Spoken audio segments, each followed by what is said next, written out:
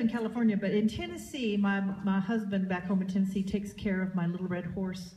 My little red horse is 29 this year. Little thoroughbred horse. He came into my, can everybody hear guitar out there? He came into my life 22 years ago. I was galloping steeplechase horses. See, I was a 3-day event rider, and a lot of event riders gallop steeplechase horses on the side because if you only have one horse going, you can't do enough galloping on your one horse to have the core fitness you need. So if you can pick up some steeplechase horses to gallop, it's a cool thing. And I was looking for a new event horse. I had this really nice horse I called Zinger. He was like a perfectly good Jeep Cherokee. Wonderful in 4-wheel drive up to 40 miles an hour. And after 40 miles an hour, it just felt too fast. It was too fast for him. What I needed was a 4-wheel drive Ferrari. And one day, galloping steeplechase sets, a 4-wheel drive Ferrari galloped by me. I said, that is exactly the gallop I'm looking for. So light you couldn't hear his feet hit the ground. Balanced. I just didn't want that one, because he was too small. He was 15.3, that's small for a steeplechase horse. And he was a sorrel horse, a chestnut horse. Chestnut horses have a thing. He'd come out of his stall every day on his hind legs, kicking the air and gnashing his teeth. He hated everybody. Every once in a while, the trainer would look up at me and said, you need to, his nickname was Flipper. They said, you need to gallop Flipper today. And I said, oh, I think I have appendicitis. I'm pretty sure of it. And tomorrow I'm going to have a root canal.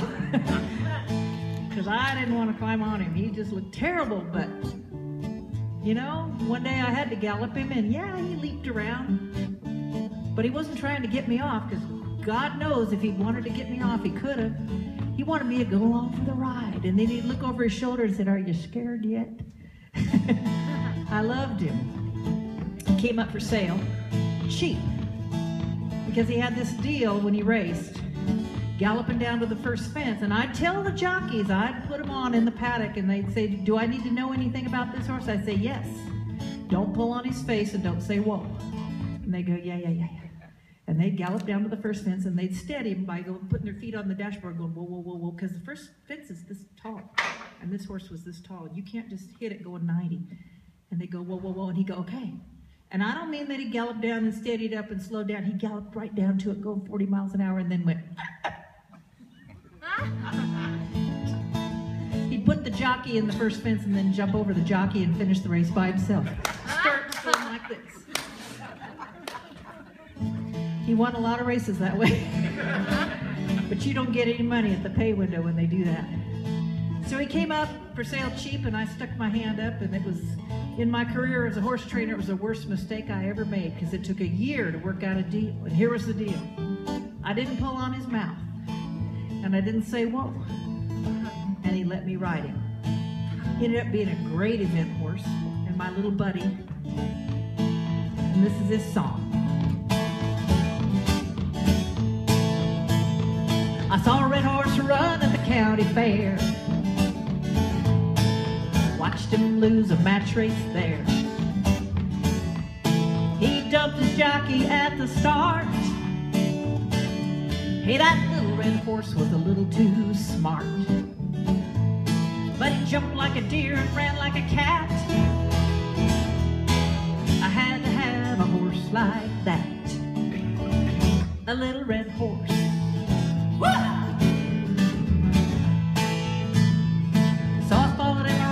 Backstretch road, where dreamers, thieves, and losers go.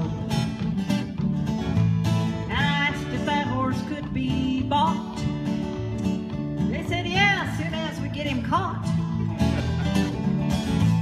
They said, he's bred for speed, he'll bring a heap. I said, I've seen him buck, I'll buy him cheap. I bought a little red horse, cheap.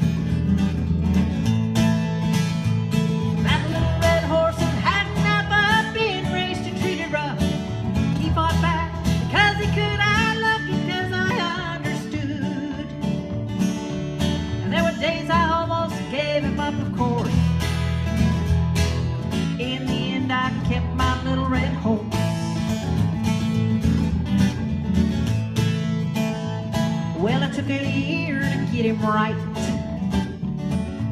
'cause that horse could bluff and that horse could fight. Then one day he just came around, and he kept all 4 feet on the ground. We galloped everywhere we'd go. I'd lift the reins and I never say whoa to my little red horse. Get on now! My little red horse had enough of being raced and treated rough. He fought back because he could. I loved him because I understood. Oh, there were days I almost gave him up, of course. In the end, I kept my little red horse. Well, my little red horse just turned 19. I rode it for his 19th birthday. He's still fast and he's still keen, my little red horse. He's not gentle yet. That's as good as he'll get. My little red horse, I think I'll keep him. My little red horse, hell, it's too late to sell him.